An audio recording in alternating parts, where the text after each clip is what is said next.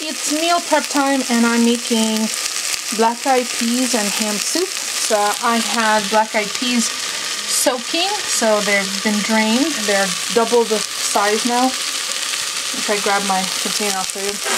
And I have,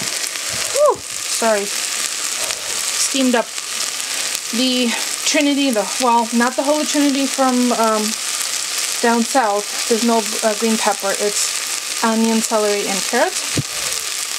And I'm going to add water, this ham bone, and then when the soup is almost ready, I'll add the fresh spinach, and then some flavoring, and I already have a potato bread resting, waiting for us to have with the soup. So I've added enough water to cover the ham bone, and I've already added the black-eyed peas in there, and about a 1/4 cup of chopped parsley and dill. Just going to mix this up, and I'm going to taste it for salt. I'm going to be very cautious about the salt because I'm using the ham bone, which is salty. And then tip for today, prep your veggies when you bring them home. Onions, celery, carrots. Ooh, excuse me. It makes your job during the week so much easier. So I'm going to let this come to a boil, turn it down to a simmer, and then cook it till the beans or the peas, the black-eyed peas are ready. And then last thing I'm going to do is wash the spinach and add that at the very last. Alright, it's come up to a boil. I did add a teaspoon of the Better Than Bouillon vegetable base. I'm all out of the beef or chicken base, so that will add some nice texture and flavor. And I'm going to add the rest of this tomato paste from the other day when I made the homemade tomato soup. So nothing goes to waste. At least I try not to let things go to waste.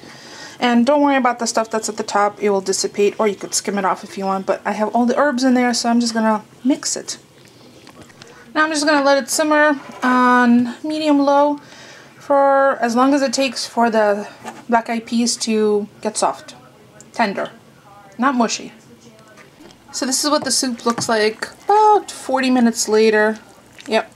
And I'm stirring in, off the heat, the spinach. So I'm just pulling off the woodsy stems, and the bean or the black-eyed peas are perfectly cooked. They're still together, but they're they're not hard to the bite, to the tooth. So I'm going to keep adding the spinach. I'm using the entire 40-ounce bag. That's a lot of spinach. It's okay, it'll wilt right down. There it is, soup's done. I picked a little bit of the meat off the bones.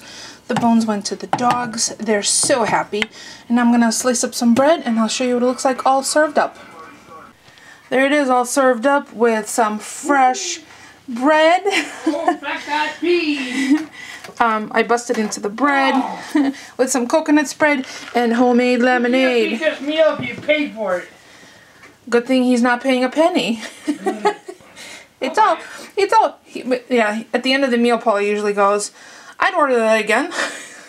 It's really good. So there's the soup, and everybody's happy. The dog's got the ham bone. Happy. Hubby's happy, so we're going to go enjoy our meal. Hopefully you had something nourishing and delicious tonight as well, and we'll see you guys next time. Thanks for watching, everyone.